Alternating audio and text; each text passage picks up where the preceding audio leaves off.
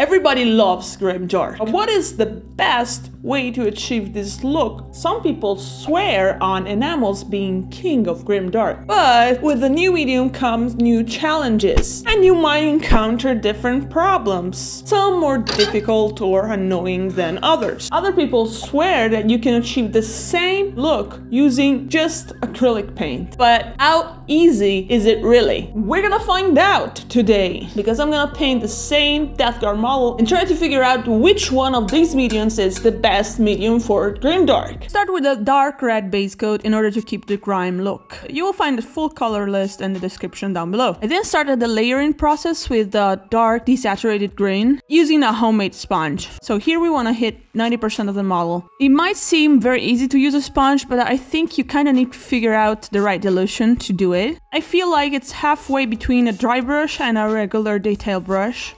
I then moved to the next layer, and here I apply the color more sparingly. Just watch out for the dilution, test your dilution on your finger before you put it on your model, or you can test it directly on your model. I then apply the final highlight with a bonish color, and later I will go back in with a brush.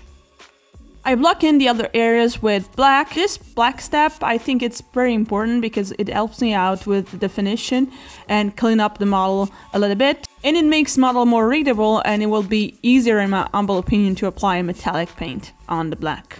As promised, I come back with the brush, highlighting with the bonish color. I'm using like a fat glazing consistency, stippling around, and try to reach the areas where the sponge didn't reach. I think a note here is that throughout all this model, I do little to no blending, which could be considered a bit easier, but mostly not, in my opinion, because you gotta use that consistency to your advantage if you don't want to blend in the traditional sense. I also use some contrast paint to bring back some saturation. After blocking in the metallics, the bronze and the silver, I move on to griming everything up with acrylics. I'm gonna use a mix, the color that you see on screen that will be in the description as well, and the red that I use for base coat. I'm gonna use a sort of a wash consistency, but I'm gonna control the paint a lot. I'm gonna create like intentional streaks. And this is what makes this medium a bit harder to work with compared to enamels, because you need to guide it. You risk staining the surface where you don't want to stain the surface. And I think it just needs a little bit more brush control as well.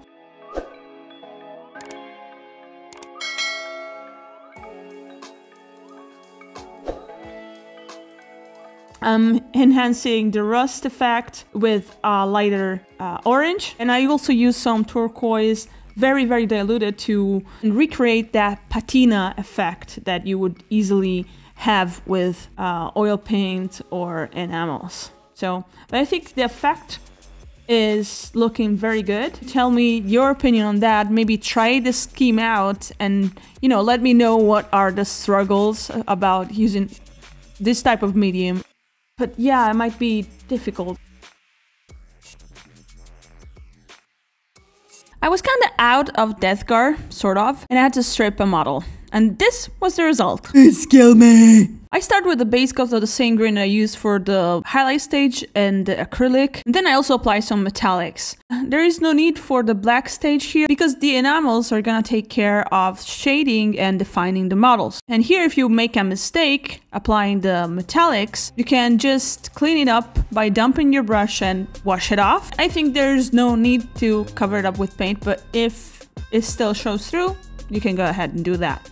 After taking care of the tentacles and the other part of the model, it's time for the fun part, streaking grime. I applied streaking grime directly with an airbrush and then removed the excess using an eyeshadow pad instead of a Q-tip. And yes, streaking grime is great, but it's also pretty smelly, pretty toxic, I don't know, funky to work with. You gotta be in the well-ventilated area and wear a respirator and check your filters. This model, because it was stripped and it was stripped badly, had too thin recesses, and this caused a bit of a lack of definition because with my sponge, especially in the shoulder pads, I rubbed off streaking grime from the recesses as well. Maybe just strip better than me or use a new model. Next is an oil wash and pigments. And I like the oil wash in this case for two reasons.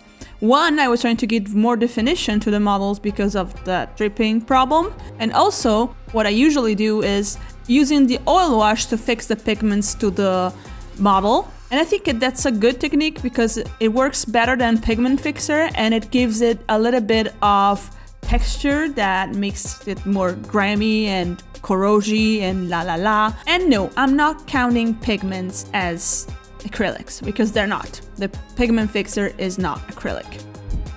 After it dried, I blocked in the black parts with contrast paint before starting another weathering stage using these two products from AK Interactive and an oil wash with Oxide patina, which I mentioned before. Like always, these are messier, stinkier, but I do think they get the job done easier.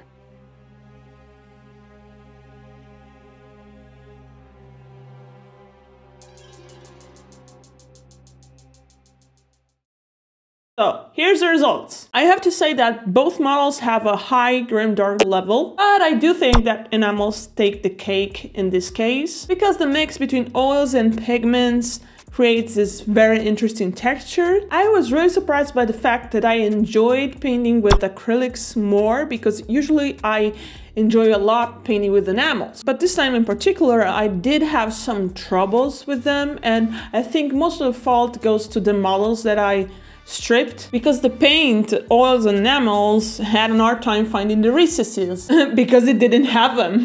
And I was too cheap to buy new Death Guard for this video.